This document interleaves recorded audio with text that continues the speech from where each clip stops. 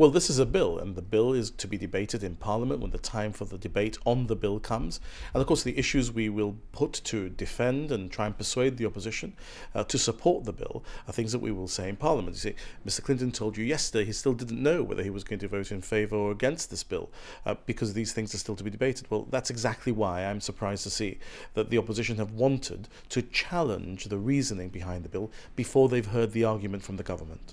So it shouldn't be a cause for concern. It's not worrying that the government's proposing to change the definition of net debt? Of course not, and this is not something that we are certifying as urgent, something that needs to be done in a particular period of time because there's a problem with debt.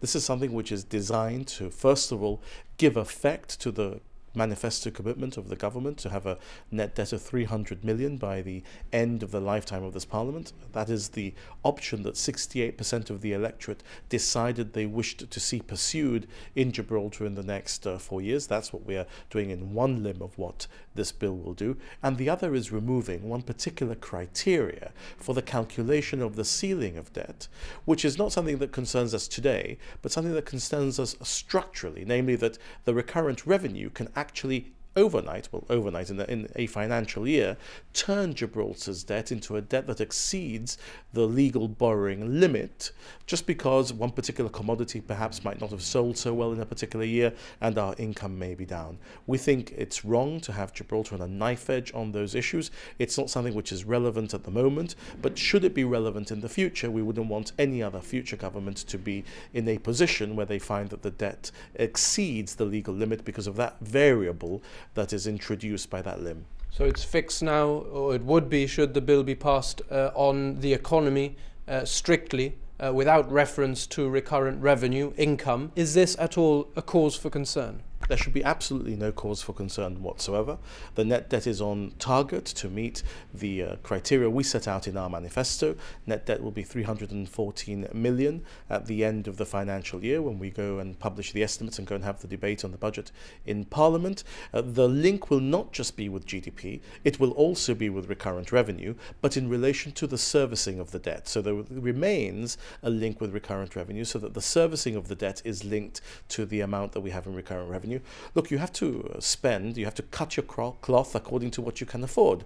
And so you cannot borrow more than you would be able to service the interest on based on your recurrent revenue. What we can't have is the ceiling fluctuating depending on revenue, because in the future, that might affect a future government. It could be a GSLP Liberal government, a GSD government, if there were ever to be a GSD government in the future, or the government of any political colour, not able to know where its debt limit is going to be because of those vagrancies of revenue.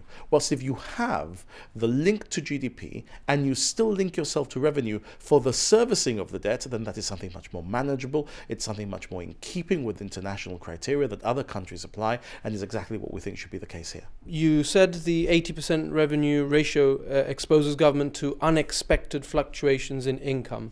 And in your recent opening address of Parliament, you mentioned a fourth quarter spike in expenditure. Could you explain what you mean by that? The fourth quarter issue is the spike in expenditure, where you find that many departments or companies, agencies, or authorities of the government have had voted a budget to them. They're not going to come in on that budget. They're going to come in well below that budget. They've spent less than they thought that they needed to spend. And there is this urban myth that you need to spend the amount that Parliament has voted you are able to spend, because if you don't, you might suffer a reduction next year in the budget that you're allocated. And we want people in the departments, companies, agencies and authorities to understand that that is not the case. We don't want them to spend for the sake of spending in the fourth quarter. We want them to spend what they need, exactly what it is that they need to spend to provide the service that the public expects from those particular departments, agencies, authorities, etc.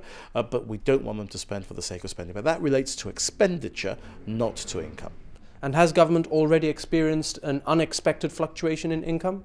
Not at all, but I can tell you that what I detect is that some wish that we had been, and I'm not talking to people within these shores, I'm talking to people beyond our shores, and they might think that in trying to affect our income in some way, our recurrent income in some way, they might be able to affect the edifice of Gibraltar generally economically. We are making sure that that is not the case, that we continue to solidify the foundations of Gibraltar economically as well as in every other sphere, and this is designed for that purpose and to benefit every single government of Gibraltar from here on in. It's not something which relates to any issue or problem today. Everything is going according to plan and on target.